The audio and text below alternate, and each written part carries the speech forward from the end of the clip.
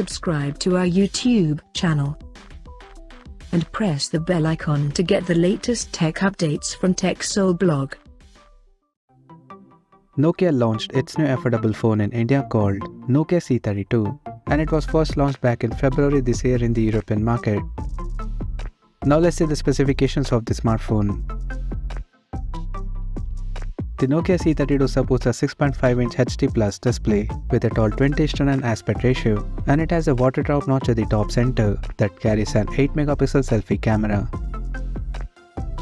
The rear panel of the phone houses an AI-featured dual camera setup in a rectangular module at the top left corner that includes a 50-megapixel main camera along with the 2-megapixel macro lens. Under the hood, the Nokia C32 comes powered by Uni-SoC SC9863A1 chipset, paired with PowerVR GE8322 GPU.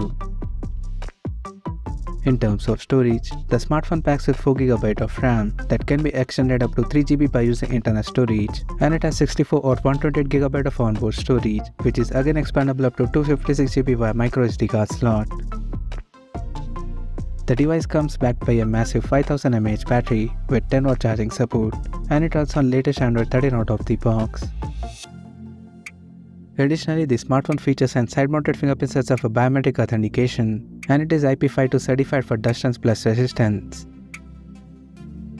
The connectivity option on the phone includes 4G, Wi-Fi, Bluetooth 5.2, GPS, FM radio, 3.5mm headphone jack, and a Type-C charging port. The physical dimensions of the smartphone measures at 164.6 by 75.9 by 8.55mm, and it weighs around 199.4 grams.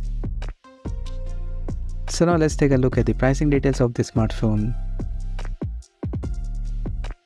The Nokia C32 has been priced in India for 4GB plus 64GB storage variant at 8,999 Indian rupees, while the 4GB plus 128GB storage model is priced at 9,499 Indian rupees. The smartphone is now available for purchase in the country in charcoal grey, mint green, and beige pink color options.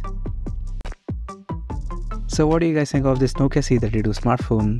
Do let us know in the comment section below, and stay tuned to TechSole Blog YouTube channel for more tech updates. Thanks for watching. We'll see you guys in our next video.